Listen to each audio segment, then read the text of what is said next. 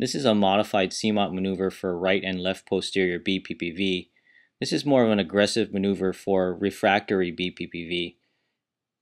You're going to be sitting on a table or bed and turning your head left 45 degrees and looking up 45 degrees and falling down onto your right shoulder, and then pushing yourself up and over onto your left shoulder, looking down at the ground, then pushing yourself up again and then going right back down onto the right shoulder, making sure to not put your head down onto the table or bed, and then pushing yourself up and over to the left shoulder again,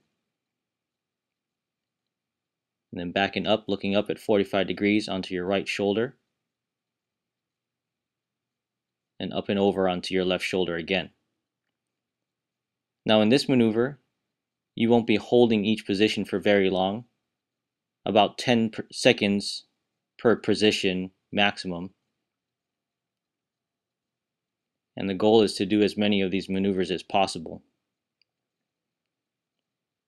Now we're going to be switching over to treatment for left posterior BPPV, turning the head to the right 45 degrees and then down onto the left shoulder, and up and over onto the right shoulder, then backing over all the way to the left shoulder again with your head up at 45 degrees, making sure to not put your head down onto the table or bed. Again, holding each position for less than 10 seconds each.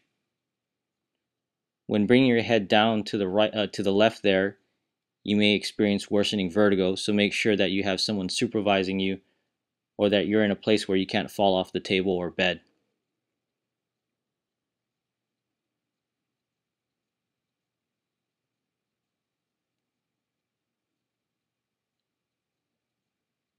Now moving on to regular speed. This maneuver can be performed for 20 to 40 repetitions for 4 to 5 sets a day until the symptoms resolve or significantly improve. The speed of the maneuver may be difficult if you are experiencing symptoms of vertigo, and therefore take caution when performing these maneuvers.